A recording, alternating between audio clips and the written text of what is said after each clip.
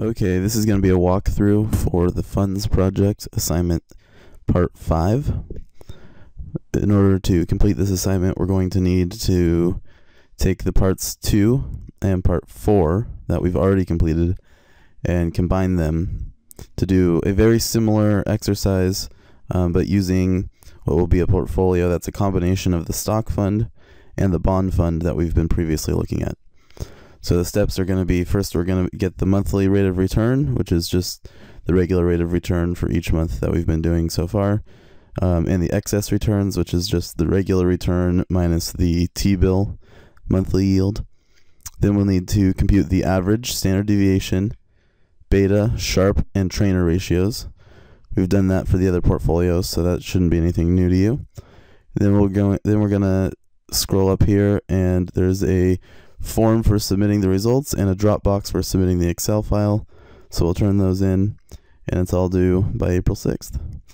So I'll walk you through how to do it. Hopefully you can follow along.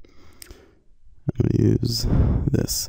So what I did is I downloaded the sample spreadsheet for part 2. Yours should look very similar. It'll be specific to your fund, but this is the, I believe it's called AFAX, was the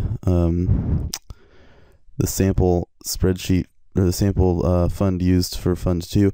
And then I made up some numbers, so these won't be exactly the same as what you saw on the sample spreadsheet, but they'll be very similar. So what we're going to need is the stock fund and the bond fund, which would be from part 2 and part 4 from what you've already done. We're going to need the T-bill yield, which is the risk-free rate. T-bills are risk-free. The SPY, which is the market. So when we talk about the market return, or when we're going to talk about the regression lines, that's going to be compared to the S&P, the SPY. Then we're going to have our stock fund, our bond fund, and then this page is the excess returns, which is blank. We're going to fill that in, and then we're going to do the beta and Sharpe ratios. The beta, the Treynor, and the Sharpe ratios on this page as well. So the first thing we're going to need is some dates. All of the dates for all of these funds and these spreadsheets are the same, so I'm just going to copy it from the T-bill page. But you can see that we start from 2013 December. This is actually the change from December to January. So this is the same date. So because this ends on January 1st, this is actually for the month of December. Well, it ends on January 2nd, but January 1st is a holiday. Same for the stock fund, the bond fund, all of these. So this December of 2013 corresponds to from December 1st to January 1st. That's the month of December. So I'm going to copy that year over to here, and we're just going to use the same dates for this whole thing. So then we have the SPY. I'm going to wait on inserting that one. I'm actually going to do the stock fund first. And we don't need all of this data. The portfolio that we're going to build is actually just going to be a portfolio of the returns, so we can copy those returns over. One thing to do is see if you have this formula here, G2 divided by G3 minus 1. You're not going to want to import that formula. You just want to copy it, so you can use Control-C to copy. Go over to excess returns, and when you paste it, do right-click and paste special, and then paste just the values. We don't need the formula, because the formula will give us an error if we try to paste it in. But if we paste the values, then you see we just get the number. We get about a 3% loss there, a 1.5% gain there. We don't have that divided, that C2 divided by whatever, we don't need that stuff. So this is the stock ROR. Yours might just say ROR. If it does, I recommend putting stock in there, or the ticker for whatever ticker you're using. This is made up numbers, so this isn't a ticker to use, so I'm just going to say the word stock. We do the same thing for bond fund. So instead of, we don't want this G4 divided by G5 stuff, I'm just going to highlight that, Control-C, go over to excess returns, right-click, paste special, and just paste values. Hit OK. So now we have just those numbers. So we have the stock fund, and we have the bond fund. We have the times that they're there for. So what we want to do is build a portfolio. Now, portfolio is just a combination of different assets. A regular stock portfolio would have like 7 different stocks in it, or however many you have. A bond portfolio would have a bunch of bonds. This portfolio is a portfolio that has just two assets in it, a stock fund and a bond fund. That's all there is. And we know that the portfolio is going to be built with a 60% asset allocation to the stocks and a 40% allocation to the bonds. Now, if we just convert that to decimal, it's 0.6 and 0.4, right? So we say a 0.6, right? That's 60% times the return on the stocks.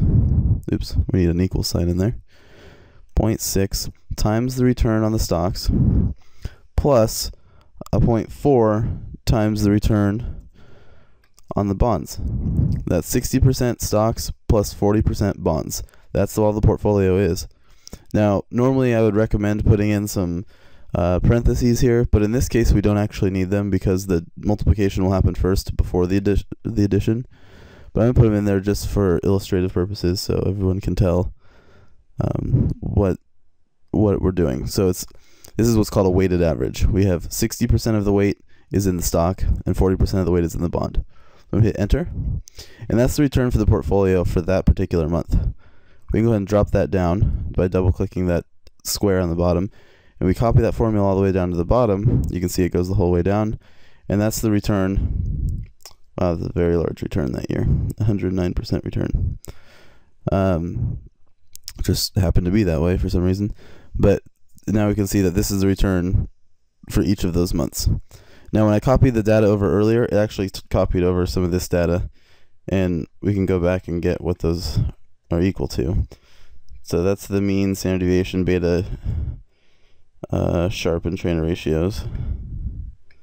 So now we have those over here for the stock fund and the bond fund. And if we wanted it for here too, well, that's what we're going to do actually. That's what we need to figure out. So we're going to say equals average of this whole row. So this is the average of the portfolio, right? And you could include the word portfolio because Excel's smart enough to know not to include words. So even if you highlight that word portfolio, it won't mess it up. Now I want the standard deviation, which is STDEV. So depending on what year of Excel, you might have a STDEV.S. That means sample. That's the one you would want to use if you have it. I have a slightly older version of Excel, so I don't have that choice. I just have standard deviation. I'm going to copy all of those values. Now I want the Sharpe ratio. The Sharpe ratio is the return of the portfolio minus the average risk-free return, which we don't have on here yet, divided by the standard deviation. So we're going to have to get some risk-free returns in here. We probably have it on the T-bill yield tab, so let's go over here and look. There we go. So that's the average return for the risk-free rate right there. So what I can do is go Sharpe ratio is equals this.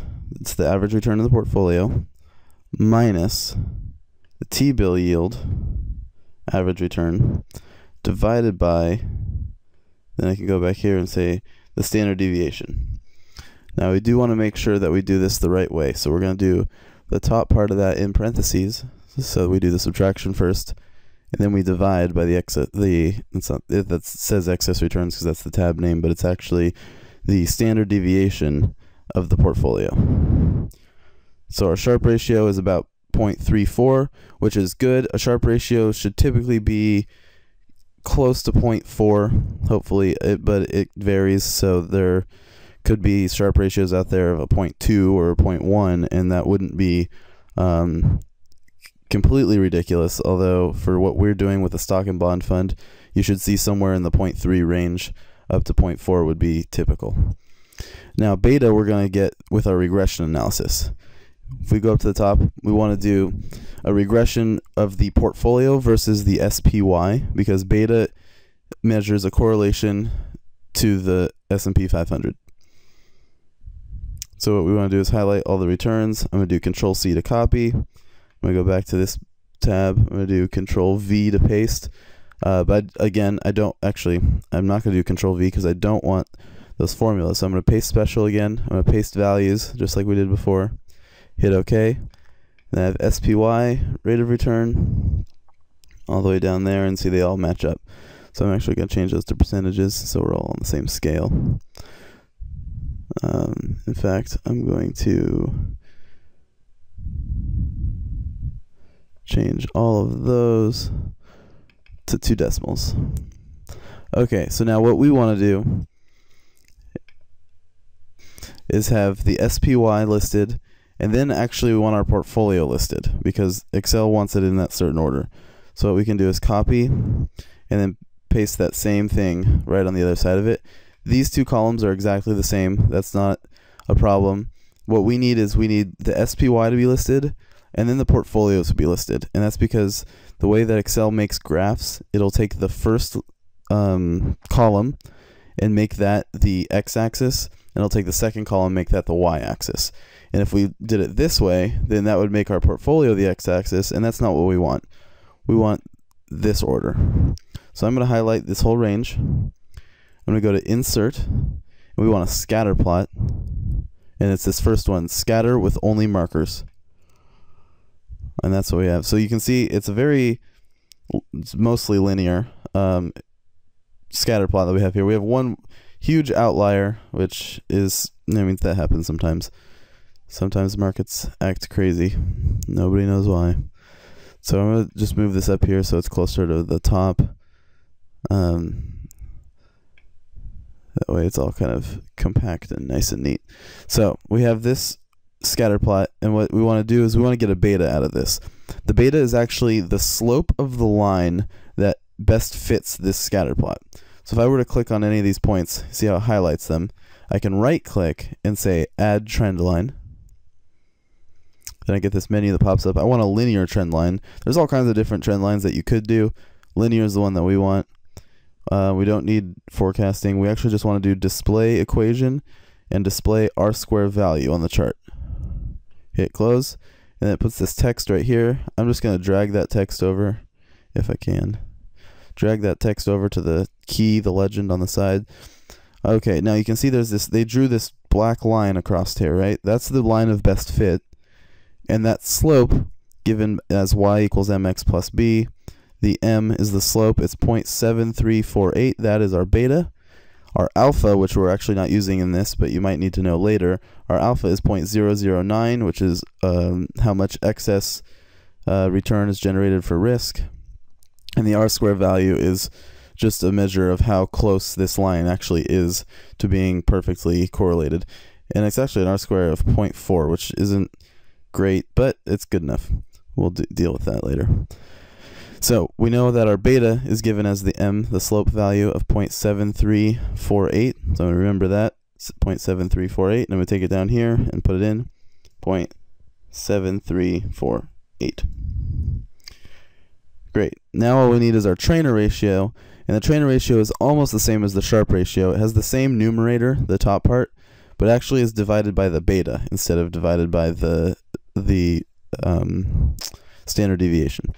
So I'm going to say equals the mean minus, I'm going to go back over to T-bill, the T-bill mean. I'm going to close, and then I'm going to divide by the beta. I'm going to go up in there and I'm going to add in the parentheses so that we make sure our math is done correctly. Hit enter and we get 0.03. I've been seeing some Treynor ratios about 0.01 for most people. I think that's pretty typical. I have some made up numbers in here so that my example doesn't match anyone else's. 0.03 is probably fine considering we have a Sharpe ratio that's pretty close to what we're expecting. This Treynor ratio of 0.03 is pretty close to what we'd be expecting, so I'm going to say that that's okay. So that's what we need to do. If you go back on Blackboard Learn, you'll see that there's a spot to input those values. We'll make sure we did everything, but we got the average return, we got the standard deviation, we got the beta, Sharpe ratio, and Treynor ratio for the portfolio. We got the monthly rate of returns. You need that first in order to get any of those, so we're good. We got a 60-40, so I think we have everything done. Good thing it's not April 6th yet, because I can turn this in ahead of time on the form for submitting the results, and then the Dropbox for submitting the Excel spreadsheet. If you have any questions, feel free to email me. Good luck, and thanks for watching.